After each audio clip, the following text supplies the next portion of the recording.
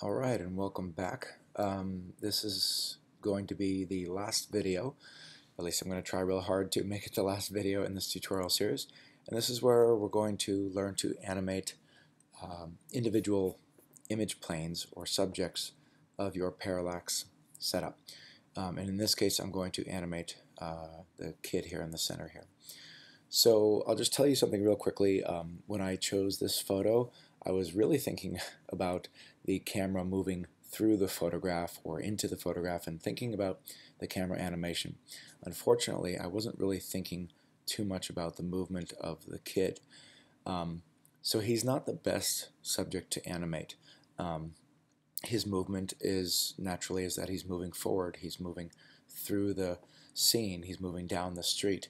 And so it's not the best to animate for parallax, but I'll show you how to do it, and then when you work on your own images, photographs or otherwise, you'll have a much more trained eye for thinking about what kind of animation for your subjects.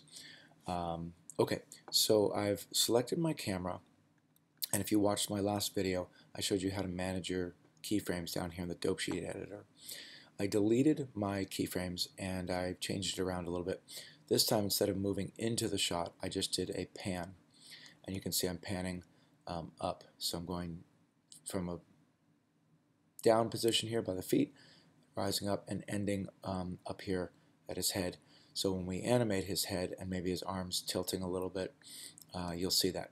And you can see in the right-hand view over here, camera view, you can see the parallax effect occurring, even though it's not rendered. So if you can see it here in the preview, it means it's going to probably look pretty good when it's rendered.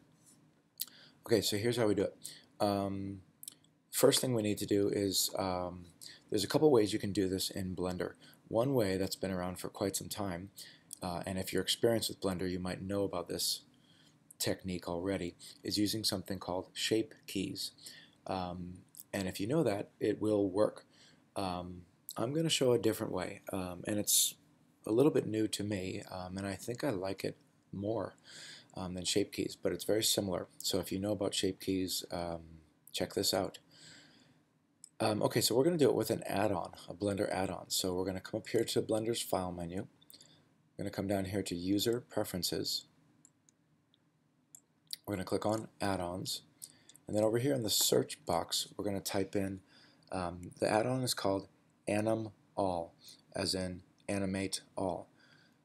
So just type in Anim All, almost sounds like animal, and you can sort of see it here. I know it's dark, but there it is right there, Anim All. And what you want to do is you want to activate the little checkbox there that installs it, and then you're going to want to click on Save User Settings. And when you do that, it makes it permanent. Okay, so now Animal is set up.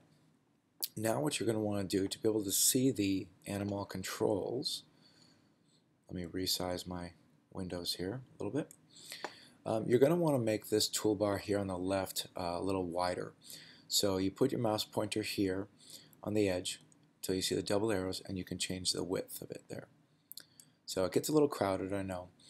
If you don't see this toolbar here on the left, you can put your mouse pointer in the window, press T, and that will make it appear or disappear. Okay, so now I want to select the kid. So you can try right-clicking over here until you select the kid, but if you're having any trouble doing that, you can come up here to the top right-hand corner where you have your outliner editor, and you can adjust the height of it, and you can find the kid layer or whoever it is that you want to animate, and you can just left click and select them. Okay, so now that I have them, what I need to do is I need to add more vertices to him so that I can control him like a puppet. So the way that I'm going to do that is I'm going to press Tab to enter edit mode, and you'll see that the whole plane is completely selected. He only has 4 vertices right now because it's just a simple plane. So what I'm going to do is I'm going to press W, and that's going to bring up a specials menu. And right at the top here, you're going to see an option called Subdivide. And when I do Subdivide, you're going to see nothing what it does is it subdivides vertically and horizontally going through. So now immediately, instead of one plane, I now have 1, 2, 3, 4. So it subdivides it by 4. Try not to click around when you're in the subdivide menu, and I want you to look over here in the bottom left hand corner of the toolbar, and you'll see some options here for the subdivide tool. And the only option I want you to look at is number of cuts, and right now it's set to 1. If I go ahead and click and I increase that, now it's set to 2, and you can see that each cut now got subdivided into another 4. So now I've got quite a bit more. You can keep going up, and the highest you can go by clicking is 10. So that's what 10 looks like. And 10 is actually not enough. It's not the more means the better, but in this case we definitely want what's called, more of a dense mesh. We want more vertices, especially around the kid, so that we can control him. So what you can do is you can click in the middle of the cut box here, and you can type in a bigger number. So I'm going to type in 20 and press return, and you can see what 20 looks like. And this might look like a lot, but I really want cuts going right down the middle here. So let's say if I tried typing in, say, 30 and press return. So that's obviously looking better. It's actually not as dense as I want. So I'm going to show you a little technique that I do. So I'm pretty happy with it here, and this is 30 for me, so I suggest you try the same number. Okay? And now what I'm going to do is, to get out of the subdivide tool here, I'm just going to simply press A to deselect all. You'll notice that the subdivide tools go away over here. I'm going to now subdivide it one more time, and you'll see what happens and why. I'm going to press A to select all again. I'm going to go back into the subdivide tool by pressing W. I'm going to choose subdivide one more time, and instantly it gets quite a bit more dense, because it took every single one and cut it right down the middle. And that's really what I wanted. Is I wanted more cuts going down the middle, so I had a much more dense mesh so I could control the kid.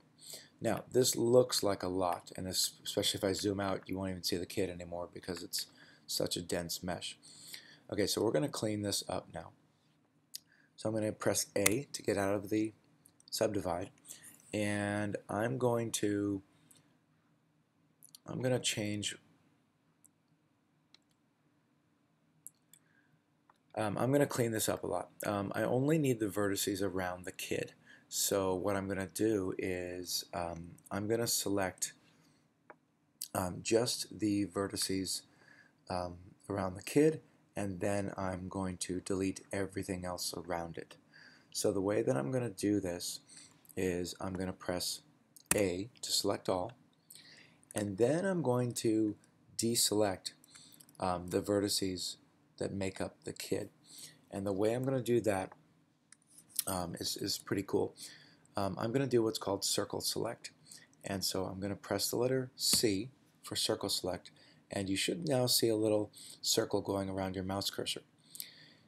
If you scroll your mouse wheel forwards and backwards, you can change the size of the circle. Okay?